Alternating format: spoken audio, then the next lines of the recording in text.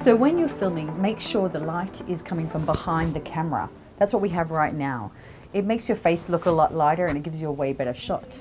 So one thing I like to do is I get my phone into selfie mode, then I spin around on my swivel chair and I can see where the best light's coming from. So as I move with the light coming from behind me, I can see that my face gets a lot darker, everything's a lot darker, you don't look as great, maybe you look a little yellow or slightly off color. But as you move with the light coming behind the camera, everything looks a lot brighter, you look better, your eyes pop out, it looks great. So that's what you want to keep in mind.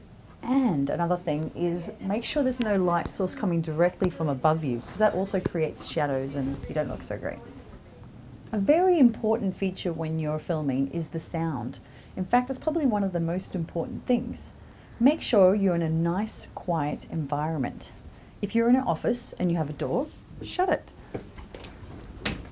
And listen out for any other disturbing sounds like traffic going past or air conditioning, which sometimes can be very loud and disturbing.